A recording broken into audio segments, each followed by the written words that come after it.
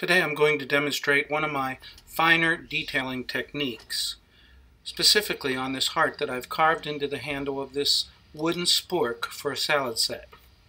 Now I carved the basic shape of the heart using some rounded gouges whose arc and curve fit the shape of the heart that I needed to make. But right here in the top center of the heart, I really didn't have any tools that fit well in that area. So I'm using my carving knife, and it's very sharp, and I'm using it more like a scraper than a knife. You can see I'm putting it in place and then scraping it away to remove just the tiniest shavings or chips of wood so that I can smooth out the area as I fine-tune the shape, because it's going to be just as hard to get into that tiny space with any kind of sandpaper. And with a good blade, used like a scraper, you can achieve a finish that is as smooth as any sandpaper. Notice this flat area above the heart on the handle.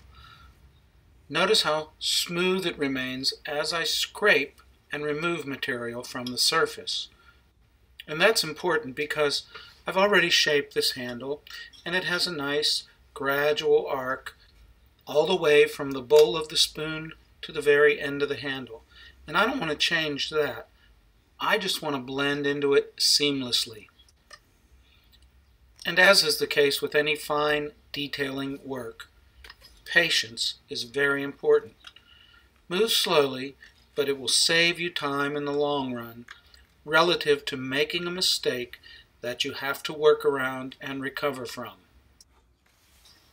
And I'm pretty satisfied with what I achieved so far, and I believe I can smooth out the rest of the detail with some 220 grit abrasive. I've folded it to a sharp corner that will fit into the space, and it won't take a lot of work or even a lot of pressure to smooth out the tiny imperfections that remain. And you can see as I make progress here that it doesn't take a lot of work, and very fine movements with the abrasive achieve the results we're looking for.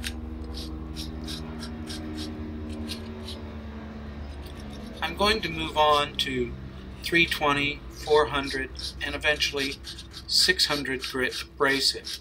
So the surface of this mahogany will have a very smooth and refined finish. And that's the beauty of this wood with its tight grain. It's great for tiny details, and it allows you to get a very refined and very smooth finish. Just look at this.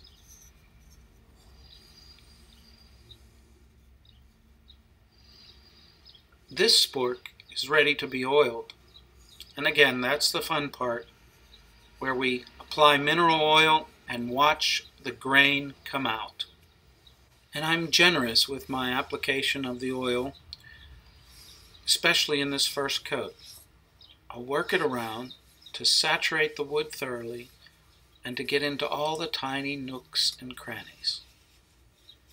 And as the oil fills the pores on the surface of the wood, it shows you exactly how smooth you've refined your surface when you went all the way down to the 600 grit abrasive. Look at that, it's like glass. It feels silky smooth in your hand, and it's just a beautiful thing to behold. You know, every time I carve a spoon, I learn something, and I hope you have too. Thank you for watching.